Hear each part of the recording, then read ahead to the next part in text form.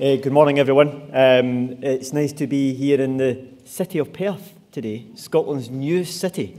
So you've chosen well in your timing to come to what is often a very beautiful city when it comes to their own flowers. When I've been up here during the summer, can I just thank Trellis for their invitation along here today? It's a pleasure to be able to come along and join you this particular conference. I know that Fiona and her colleagues have put a lot of work into bringing this together. I see that the theme of your conference today is People Grow Better in Gardens, focusing very much on the benefits and the contribution that gardening projects can make to Scotland's health.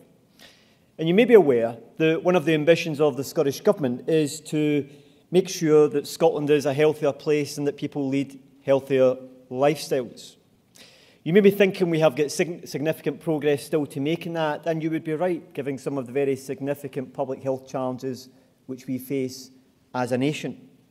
But I'm sure you would also recognise that we have been making significant progress in recent years. And that's through the thanks of organisations such as yourself, and the work that you undertake in the health field, which we are very grateful for. Today's conference gives you an opportunity to showcase some of the work that's taking place in very diverse settings, and I've no doubt inspirational work that's taking place in different projects across Scotland as part of the Trellis network.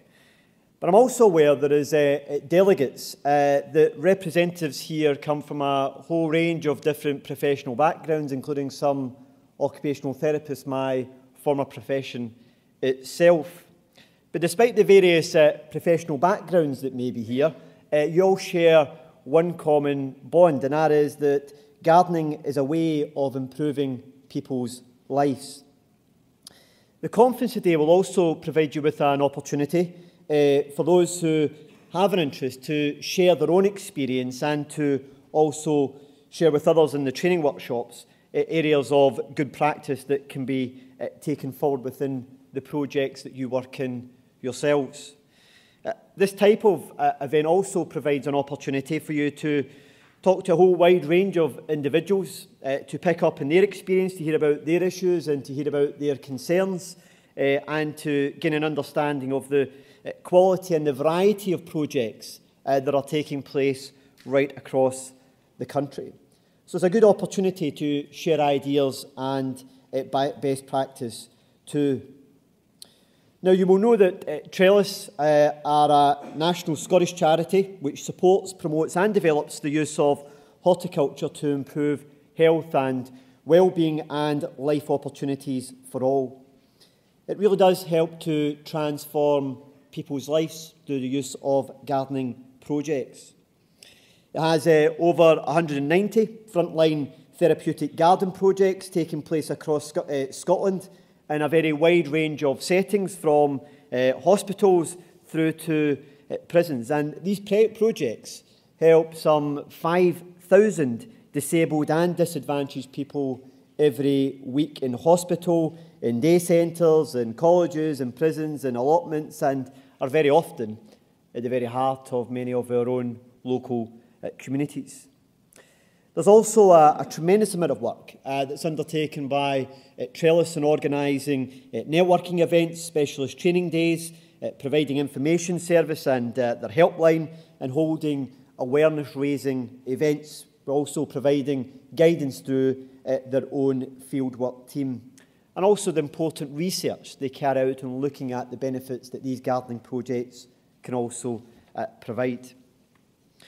Now, gardening can be the perfect antidote to a stressful day, and I reflect on the time that I spend in my own garden at home. At times, often my wife would say I don't spend enough time in the garden at home, but I recognise that gardening can be that perfect way to step back from what can be a hectic day of activities and can help us to forget some of the problems we may be struggling with at that time.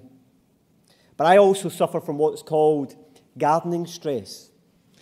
That's the stress that's caused by my lack of knowledge about gardening, but my particular stress at the moment is that I require 2 tonne of Whitstone cobbles for my garden.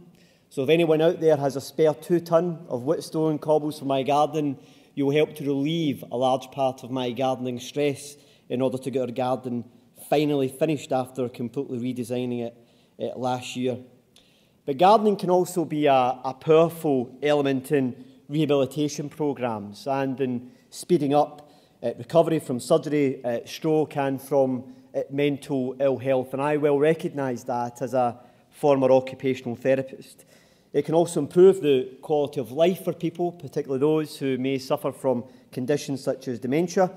It can also offer new skills, including numeracy and social skills, and can provide an alternative future to those who have been offenders. Importantly, it can also provide a focus for communication when communication can otherwise be difficult. So given the real health benefits that can be obtained through the use of gardening, it's important that in the present economic climate, the various gardening projects that are taking place across Scotland are able to diversify in order to survive the ongoing economic downturn which we are facing, to make sure that they continue to grow and that they continue to serve the important purpose that they can play in delivering health benefits and life skill benefits to those who are able to make use of them.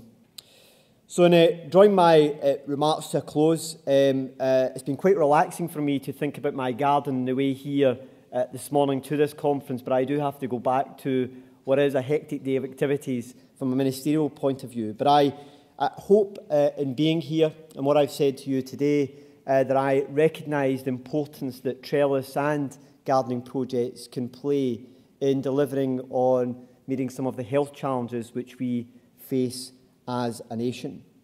I'm aware that Trellis have also been successful in securing some £70,000 as well towards the development work they're taking forward and to build on the excellent work they've also carried out to date. And as a government, we look forward to continuing to work with Trellis to support them and to assist them in the work that they're undertaking across the country. And I wish you well with the rest of your conference today. Thank you very much.